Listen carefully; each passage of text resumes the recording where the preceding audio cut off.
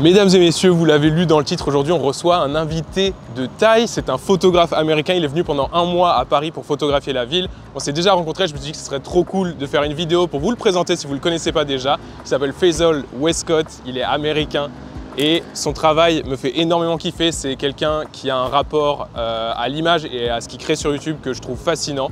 On va le rencontrer, on va passer un moment avec lui autour d'une vidéo très sympa. On va shooter, on va blablater, c'est parti. So good to have you there in Paris. Thank you, man. How's your stay is going? It's so good. I'm already thinking of when I'm gonna come back. So probably summertime next year. You feel inspired? So. Yeah. Maybe a lot of people that are watching the video, they don't know you. Okay, yeah, Could you quickly introduce yourself? My name is Faizal Westcott. I am a photographer based out of Boston, Massachusetts in the United States. Most people probably know me now from my YouTube channel, which kind of focuses on street photography, tutorials, but it's sort of leaning more towards just my journey in photography now. Like I want to be more focused on the process versus like, I don't know, trendy gear videos. And you're doing it great, like thank you. Really inspiring. I think this trip was like, all right, I want to make a different type of video from my travels. Because before it was just, I would gather all the footage I make in a place and then make a cinematic video. It didn't really show my experience there or what it was like for me shooting there. So yeah. I want to be more personable and provide more insight. Yeah, I think it can help people. Like putting as much creativity and inspiration in your video as in your photo. And I know it's a really hard job to be focused on both. Yeah, we'll talk about it later. It's a love-hate relationship, but I wouldn't be able to be here for this long and have these experiences without YouTube. So it's a big part of what I do now. So it feels a bit more familiar than I thought it would, you know? Yeah. Like I thought the language barrier would be like, I feel like I'm in a totally different world, but no. It's a lot more familiar. It's like a kind of cosmopolitan city. You've got a lot of people speaking English. And I honestly, I don't know what you think, but to me it feels a bit like New York, just in the density. That's the first thing you told me. Yeah. I don't feel that because it's kind of not my home there, but I've been in Paris like a lot of times before living there. Yeah. I never felt that. When I went in New York, I was like, wow, that's so different. So what do you think? And you're coming there like, I wouldn't. That's the same. It's very no, it's not the same, but it's familiar in the intensity of the city, like just like the amount of people, all the subjects, different kind of environment. I actually prefer shooting here than New York. And how do you feel like the people? Are they like shy with the camera or like? So the only time I really had someone approach me, it was like, I was taking a reflection photo. So they came out of the building and asked me what I was doing. And I was like, I don't know, just taking a reflection photo. And they were like, okay. It wasn't a big deal because I'm not like in their face when I shoot. Yeah, you're more into like textures, things, reflection. And I've been doing a lot of that's a good place to make a reflection also. You should come here longer next time. I thought a month was a long time. But I think I gotta be here for at least 3 months next time. Next time, I hope you will stay in the same neighbor so we can... I will try to, honestly. We're closer. I think you're like 10 minutes by foot from my home, so sounds good. Let's move before I get shat on.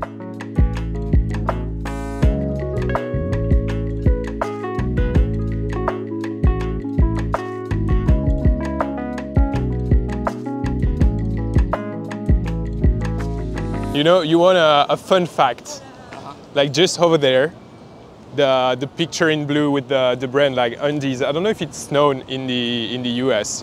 I think it's a French brand. They just showcased on Instagram and internet because it's the first French campaign made with AI. This is AI? Yeah, so all the photographers on Twitter and Instagram, they're like, come on, what the fuck, it's ugly. Express your creativity. What? No. It has no sense. Even the picture, like you just have to book like a model, a pool, and all their arguments on Instagram. They're like answering all the bad comments. It's very, very creative. Very creative. No. We can find something more creative, I think. Yeah.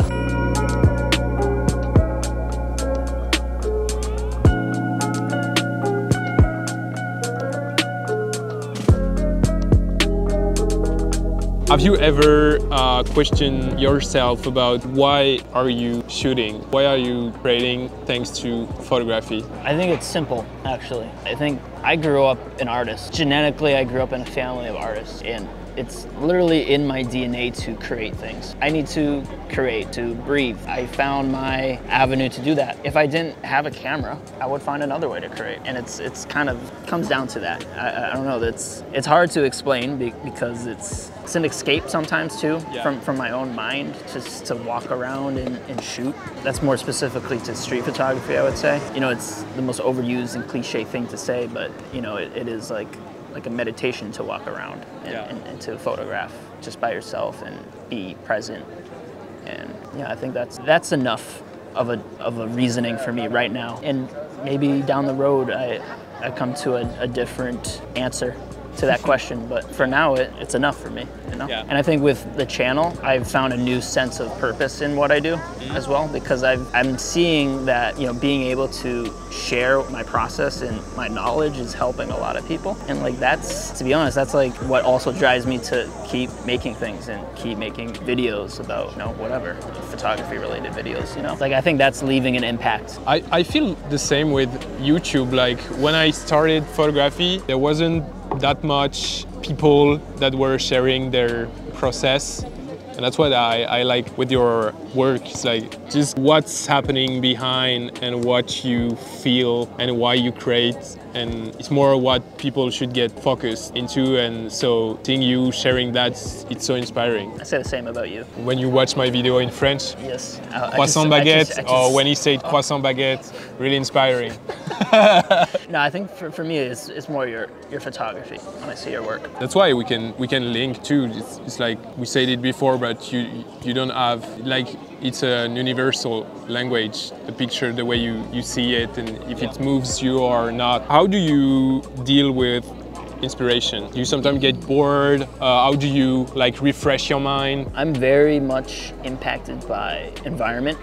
Yeah. Psychologically, I need to be in a different place. And I think that's kind of like why I'm traveling a lot now. Whenever I'm in Boston, at home, I always have the need to be out. So like I'll find a park, cafe to work in. Like I can't work in my room. Like I'm just that much impacted on environment. So whenever I'm traveling, I feel like I have a new sense of inspiration. And then I take that back home. So whenever I come back to Boston, like I'm probably going to be so much more inspired to shoot the streets of Boston after this trip. Do you think like each trip brings you like some new you take inspiration and maybe a way of creating? New way of creating.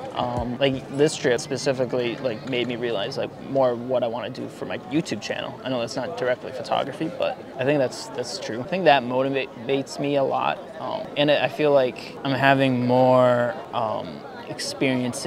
different experiences that I wouldn't necessarily get if I wasn't traveling as much. Like I wouldn't be meeting as many new people if I just, you know, enclosed myself to a certain part of the world. I mean, I respect people who photograph like their hometown and like they dedicate their life's work to a certain place, and that's perfectly fine too. But for me, I think there's so much in the world that I want to see that inspires me to go out there and photograph. Yeah, it opens your mind to see like some details you that are maybe crazy in Paris and that you don't focus in Boston, and when you go back in Boston you just see the same thing and you're like, oh, like, come on. We're just talking about the markets, right? Yeah. We have these small markets in Boston, but like I really don't photograph those markets, so I think I might go back and photograph those markets now. You're going to compare? You'll tell me if it's if the Parisian markets are. Yeah, it's like literally just 2 stalls, and that's it. It's not. Have you got any photographers that you would like to share with us that are inspiring for you? Can't think of anyone off the top of my head. I feel like I'm just inspired every time I go online, you know? Sometimes it's not, for some people they look at Instagram as like a way to socially compare themselves to negatively, but it's always a source of inspiration to me. Yeah. I mean, it's just seeing all the different styles that people have. I want to get more into like portraiture of like the street style, but I can't say anyone who's doing that right now, but that's something I want to get into more. Portraiture in the street. Like facing to people and shoot them, or like more. No, like working with an actual person, like on the street, in the street sense, but it's like stage, you know? Okay. Can't wait to see like what is going to be your next step and the next things you're going to try in photography. I used to do portraits. Like I would go to like all these meetups. So it was like, oh, all right, let's go meet up. We got these like 5 models and like 10 dudes are like with Nikons just like pointing at her. That was about it, but I think that's like the joy of photography too, is like you can change at any moment. People think you have to stick to one thing. I mean, maybe it helps you to develop, you know, a name for yourself, but then you just put yourself into a box. I feel the same. At the beginning, I was more into like you just have to focus on one thing, and then I understood while shooting a lot of different stuff that the way you shoot maybe landscapes, you can import it to the way you shoot street. Going to cities that have like so much character on the streets, like Paris or Morocco, I've definitely grown in a sense of like my eyes becoming more observant to small details on the street. Like we just walked by like that random piece of paper. I don't know what it said, but like to me it was like interesting how it was like just there, like this whole fully written page on the street. And I think that level of observation can easily transfer to any setting. Yeah. It can transfer to the forest, the jungle, outer space, underwater.